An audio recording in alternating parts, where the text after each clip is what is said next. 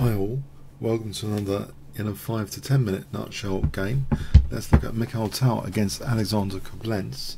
This was in Riga 1961, so Tal's hometown, the magician from Riga, and he's playing against one of his trainers actually, so it might not be completely sound.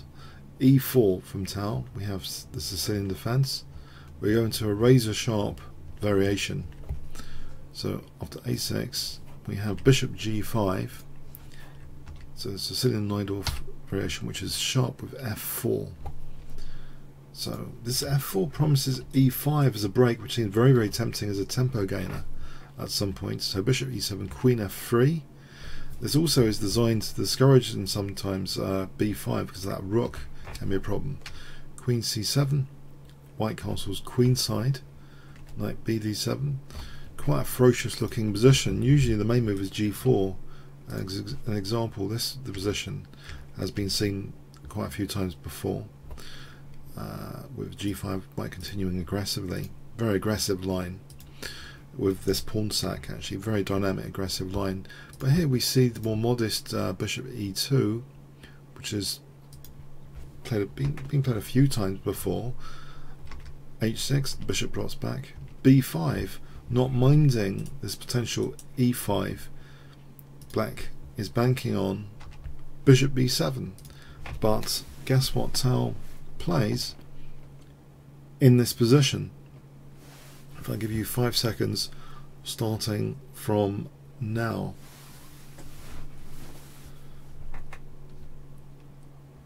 Okay, E takes f6, yeah, not minding his queen being taken, and now two pieces and the rook's attacked and the bishop's attacked. Not bad compensation surely for the queen. D5, here it gets very interesting. Two main moves here really to consider, but it seems taking the bishop sorry, no, there's three main moves to consider, but taking the bishop is not one of them actually. If we take the bishop, let's just check this out. Take the bishop, queen takes f4 check, and black's taking this bishop. So that's actually not one of the possible moves. The two main possible moves are really taking on g7, hitting the rook and threatening to queen, or what Mikhail Tal played. Now taking on g7 is really sharp. This is just an example continuation where the king's in the center, there's knight takes d5 threatened. Let's continue. This position is just scary. Bishop takes d5, knight c6 check. This is an engine generated line, just showing you how it can pan out. Just one scenario where actually can end up maybe being slightly better for white. Technically, or about equal really, it's not much in it. But this is a razor sharp line which could stem from f takes g7. So this is ruled out because of queen takes f4 and taking the bishop. But what Tal plays in this training game, can you guess? Is the other main move? If I give you 5 seconds, starting from now. It actually factors in black's threat, that's a clue. Okay, knight takes e6, it's protecting f4 for the moment.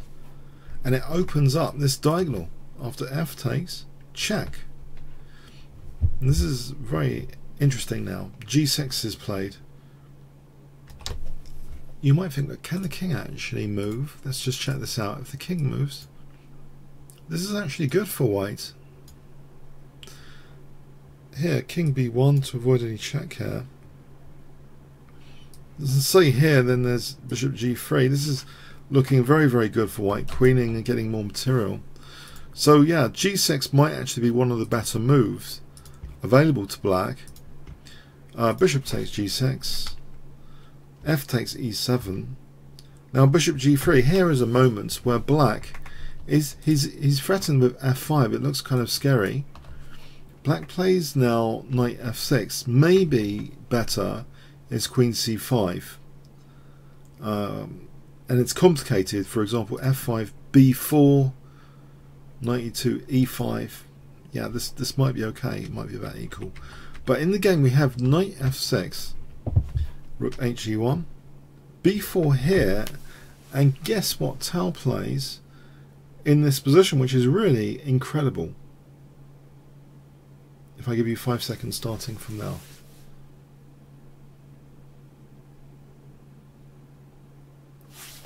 Okay, rook takes e6. Doesn't mind losing the knight, because now this gigantic bishop not only hits the queen, there's a threat of bishop e5 as well. The queen moves, threatening mate. This has to be parried. It's parried with b3, giving white still this big threat of bishop e5. It's coming. It's very difficult to parry. Queen d7, bishop e5. Black's idea, though, is to counter-sack. If he doesn't counter-sack, he played queen takes e6. What can actually black do? If he doesn't counter-sack the queen, let's just check this out. I mean, what does he do? Say this? That's just checkmate immediately. If he's going to play this desperate-looking move, white can casually just take here, actually. It doesn't even have to take the rook. And if something like this, take here, it's just very horrible for black. This is just a nightmare for black. Black can end up losing tons of material. Yeah, so this counter-sack seems kind of necessary. F takes, and now with F takes, king takes, and you might think, well, surely, you know, black, he's a rook up, but after rook f1, how is black handling the threats here? Black tries knight h7, but now bishop takes, rook takes. Guess what white has in this position now?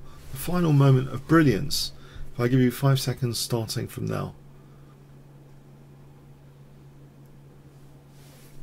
Okay, rook f8.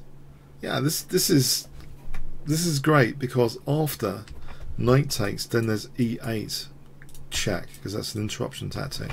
So rook takes, e takes, knight takes, but alas, e7 here. So the knight can't move without allowing queening. So we have king f7. Takes, and now king d1, and white's actually winning this ending quite trivially. He's got a 2-1 over here. King's just coming to d3. It's a trivial endgame win. Black has to resign here. It's very, very trivially winning. A fantastically complicated game. One of their amazing creative training games. Really razor sharp stuff. I hope you enjoyed it. What's amazing is also, you know, when the trump card, we have kind of delayed threats like bishop e5.